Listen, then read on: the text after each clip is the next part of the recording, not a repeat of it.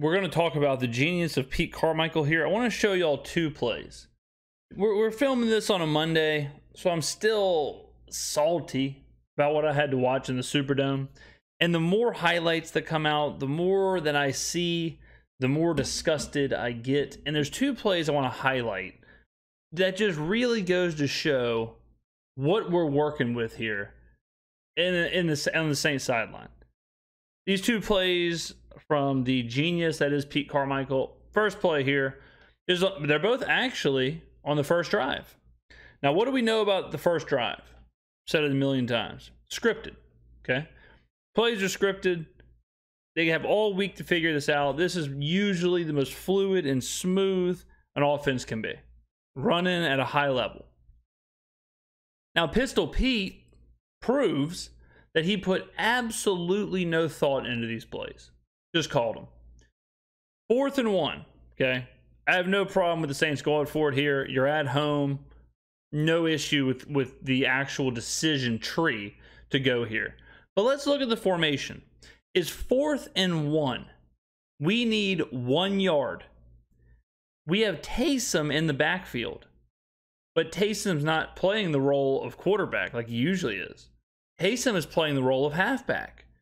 But Pistol Pete decides not to have a quarterback in the game. Wow. Controversial yet brave.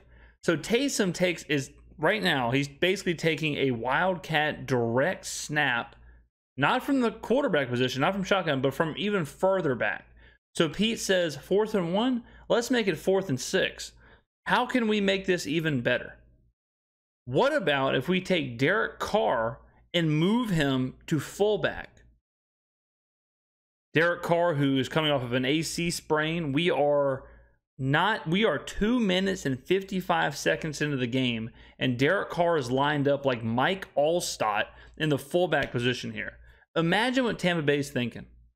Franchise quarterback, paid this guy a ton of money, game time decision, is he going to play? Hasn't thrown all week basically. Severe pain, AC sprain, knocked him out of the Green Bay game. So you know what? Let's really get that loose.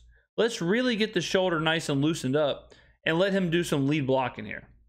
So obviously Tampa Bay knows where this ball is going, I would think, okay? Because they know Derek Carr might as well not even be back there. And if I'm on the Buccaneers here, I'm taking a free shot on Derek Carr. Now, if you watch the actual play, which we will, of course, Derek Carr just kind of runs. He just GTFOs. Derek Carr just beelines it for the sideline. So watch Derek Carr here. Derek Carr, you know how in Madden they have like the lines and you can see where the play is going? What do you think Derek Carr's line would do right here? I mean, he turned. Look at him. Look at Derek Carr. He looks like he's in a Michael Myers movie. He looks like he's trying to run away from Freddy Krueger. He is scooting away from this play. Why is he even in there? Because it's not misdirection. It certainly isn't misdirection. At this point, probably put Taysom under center and just do the quarterback sneak, or have Taysom take it from shotgun like he always does, and instead of having Derek Carr back there, have a fullback back there that could actually lead block for Taysom. Or option C for Carmichael, direct snap it 6 yards back, have your fullback, your lead blocker, who's also your quarterback, who's also injured, literally leave the play. So now it's 10 on 11. Now let's try and get it that way. He does get it. So, we're not going to let the results dictate how we feel about this play. He does get this. Let's go ahead and watch it.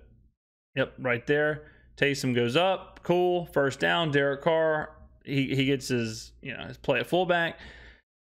Same drive. Okay, so we do this play. We are driving. It looked good. At this point, I was tricked. I was sitting there saying, man, Pete Carmichael's calling a hell of a game. We had a lot of pre-snap movement. Raheed Shaheed caught a pass, which is more than he caught the entire game in Green Bay. Taysom was getting involved. He threw a pass before this. He's doing all kind of stuff. At this point, I was peak bamboozled.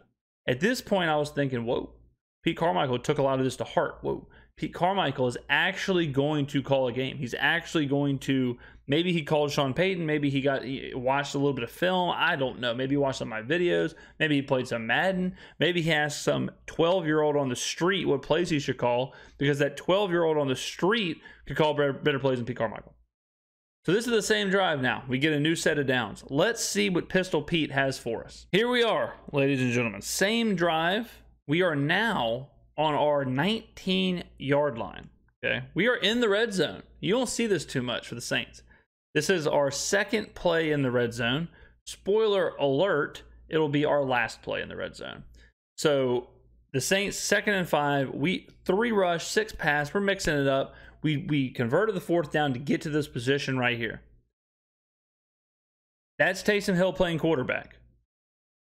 That's the fullback, whatever his name is, Butterfingers McGee, who dropped the pass in this game.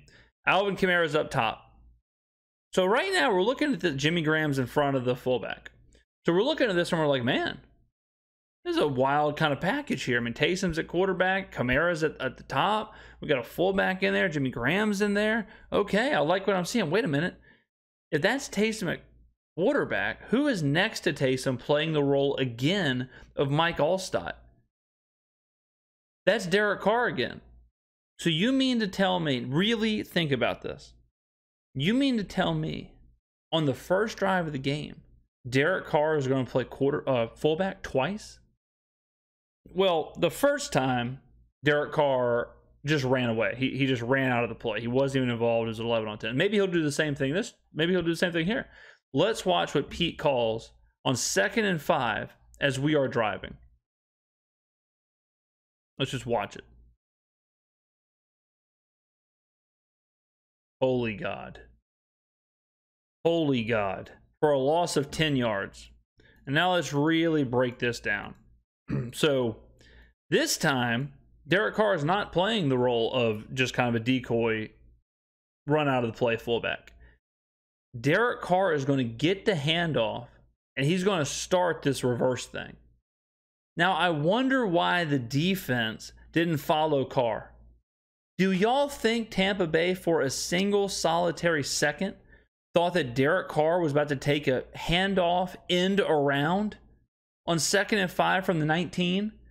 Can you imagine if Derek Carr holds on to this and he just runs with a busted shoulder 4 minutes and 12 seconds into the game? This is nuts. This is malpractice is what it is. So Carr gets the handoff. Unbelievable to even say. Carr gets the handoff. The defense, they're not going to go with Derek Carr because they know can you imagine? Just flip it. Okay, just flip it. Have Carr be the quarterback, novel idea, and have Carr be the one who hands it to Taysom Hill. You don't think the defense would respect Taysom Hill getting this ball? You don't think the reverse would have worked out better if Taysom Hill's the one getting this ball? And if you want to throw another wrinkle into it, if Carr hands this ball off and Taysom has the ball, the defense is going to go with Taysom. Then if he does the reverse, Alvin can just run it if he wants to. Or this could even be like a quarterback throwback thing where Carr bleeds out this way because the defense is going to completely forget about Carr. And then they can throw it back to Carr if they want to. So Carr gets the handoff. Carr takes the end around. Look at the defense. Look at 27. Look at the defense. They're crashing down now on Kamara. They know exactly what's happening. Look at the D. Look at this. Look at 27. He never even thought about Derek Carr. They are completely crashing down on Alvin Kamara. Oh, I mean, look at 27. 27 might as well have called the play. He might as well have called the play. Complete, just Andres Pete just left in the dust here. They get blown up.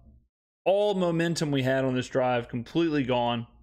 Kamara gets tackled in the backfield, way in the backfield. Like I said, 10-yard loss. We set up a 3rd and 14.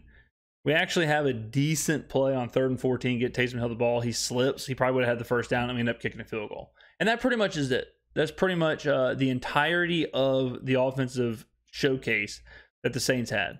But think about, like, when we're talking about issues with the Saints, and we talk about like personnel, we talk about culture, we talk about whatever. These two plays have to tell you, it's just, bottom line, it's just the scheme, it's the coaching, it's what we have on the sidelines. I mean, this cat, Derek Carr went from might not play game time decision to playing fullback twice on the first drive. Imagine, just imagine for me that Derek Carr takes this handoff, and let's say he gets blown up right here. Let's say he just gets blown up. Or let's say there's something wrong with this handoff reverse situation. Let's say it's bobbled. All of a sudden, Derek Carr's in the play. And let's say he re-injures his busted up AC sprain. Can you imagine the backlash? And I'll tell you why I bring that up. Because this is ridiculous, number one. But this shows you Carmichael is just calling, like he's just saying, let's do this play. This would be cool. And he's putting no thought into, well, Derek Carr's injured. Like, maybe we shouldn't do this. Maybe we should just stick to something else. He's not factoring in, like, it's 2nd and 5. We're kind of driving here. Like, maybe this is the kind of play you want to utilize at the end of the game. You want to save this. You know, you want to run like, what you should do. I don't know why I have to do this, but Pete Carmichael, I hope you're watching. What you should do is you should have Carr as the quarterback, Hill as the running back, and you should run this play early, and you should tell Hill to keep it. And then you have Taysom keep it, and then later in the game, you run the same play, but you have Taysom give it to Kamara for the reverse. That's how you set this up. Or you could even do a thing. You could even do it where you have Taysom run early, you show this, and then you come back with Taysom could even, you know, Taysom could hand it off. He could throw it. You could design it to where the second time Taysom throws it. You could do all kind of stuff off of this first iteration. But instead, he pulls out the trick book, his tricks and tidbits. He pulls this out on the first drive and completely destroys the drive, completely stops any momentum we had. It's just bad, ladies and gentlemen. But I wanted to show y'all those two plays because I saw them today, and I really just couldn't believe it. I couldn't believe what I was watching because in the dome, I thought Taysom got this handoff because him and Carr, they kind of look the same in the backfield. They kind of wear the same. I mean, they look the exact same. Like even right here, like the towels on the same side, like everything's exactly the same. So in real time, I thought this was. They even had the arm sleeve like exact same. They need to go to their player customization screen on Madden and change that up. But in real time, I thought this was Taysom. I thought Taysom got this. I cannot believe Derek Carr got this. I cannot believe Derek Carr was playing Mike Allstott's position twice on the first drive. Ladies and gentlemen, let me know what you think in the comments below. Do you think that I'm maybe being a little too harsh on Pete? I'm being a little too harsh on Pistol Pete here for these genius plays? Or do you think he should take this? Well, I won't finish. Family channel. Thank you for watching, ladies and gentlemen. I appreciate that. No one's doing what we are doing. I will see you in the next video.